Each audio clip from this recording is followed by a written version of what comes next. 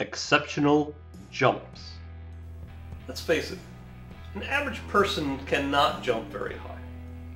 So it's more interesting and exciting to animate jumps that are exceptional. Now let's see how to do that while still keeping them believable. Exceptional jumps have a very large jump height.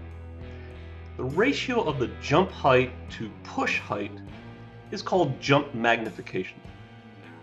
For example, if the character rises from a 1-foot crouch and jumps 2 feet into the air, then the jump magnification is 2. Now, exceptional jumps, such as by superheroes, have very large jump magnification. In this example, the character has a push height of 1 foot, but jumps 36 feet into the air, roughly the height of a 3-story building. The jump magnification for this exceptional jump is 36. To make the jump look believable, the push needs to be timed correctly.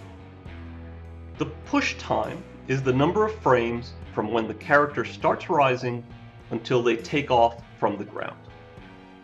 For a believable jump, this push time needs to be short if the jump magnification is large. You can use this formula to check the timing of the push compared with the jump time. The formula says the push time from crouch to takeoff equals the jump time from takeoff to apex divided by the jump magnification. Let's do an example. A jump height of 36 feet happens to be a jump time of 36 frames. You can find this from the tables or the formulas in the other videos. Now, if the push height is 1 foot, then the jump magnification is 36. This means that the push time is only 1 frame. Let's look at an example from a film that has exceptional jumps by the Hulk.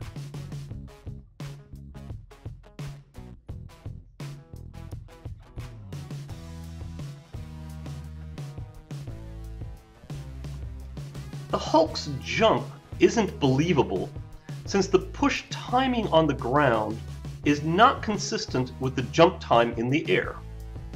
For such an exceptional jump, the push time would need to be less than 1 frame. Using slow motion is an old trick for disguising the timing in a superhero jump. Here we see an example from the old TV show, The $6 Million Man.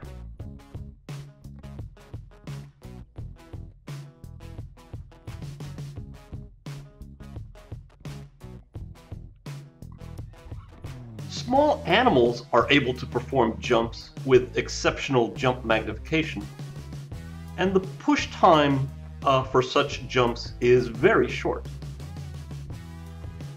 Ordinary humans can perform exceptional jumps with the assistance of an elastic surface, such as a trampoline or a springboard. An extreme example of this is a circus act called the Human Cannonball.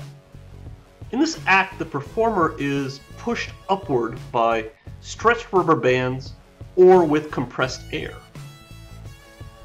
While the performer is in the air, the path of action is a parabolic arc. The vertical spacings follow the odd rule and 4th down at halftime. If you don't know what I'm talking about, see some of my other videos. The Human Cannonball is like a jump with the length of the barrel being the push height. The range of the cannon also depends on the performer's acceleration in the barrel. For example, if the acceleration is 7 Gs and the barrel is 30 feet long, then the range is 7 times 30, which is 210 feet.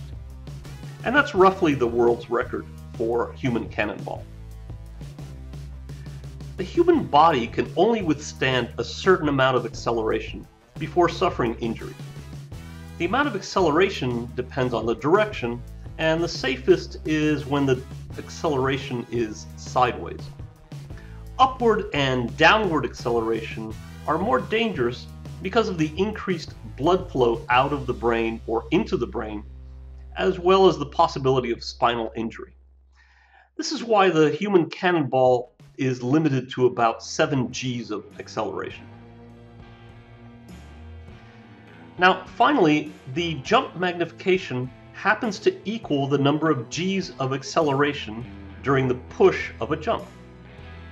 If you were strong enough to accelerate your body to a jump magnification of 5, this would still be a challenge because your acceleration during the push would be 5 Gs.